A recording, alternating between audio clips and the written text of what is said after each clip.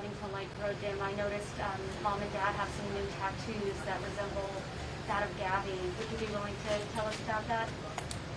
Yeah, these were tattoos that Gabby designed herself. She was an artist, and I wanted to have her with me all the time.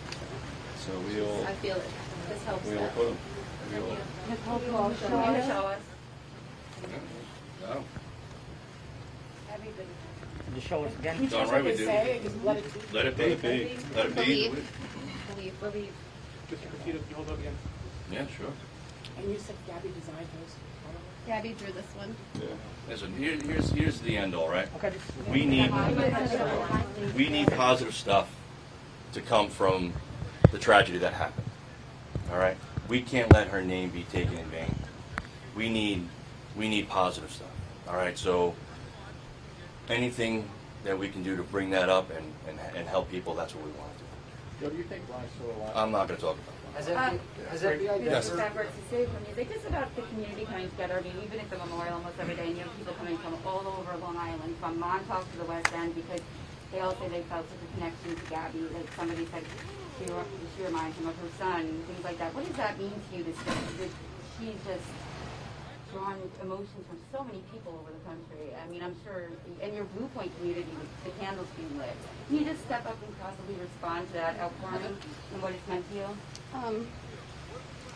I don't know how to respond to that. I just hope that people are inspired by her.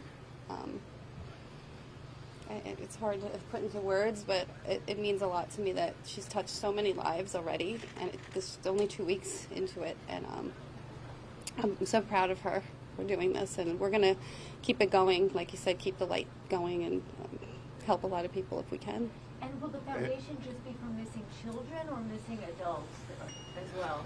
I think it said children, but I didn't know. We're still working out, this has only been a few days, so we're still working that out.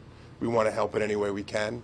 I just want to add to the last question that we've received letters, emails, cards from all over the world, from Australia, from Europe. We had people from Italy. We had people at the funeral that came from as far away as Texas, as Florida, as California. So people from all over the country have called and sent their well wishes. Can you confirm that the fraudulent activity that Brian's been charged with, was that Gabby's car that he was using?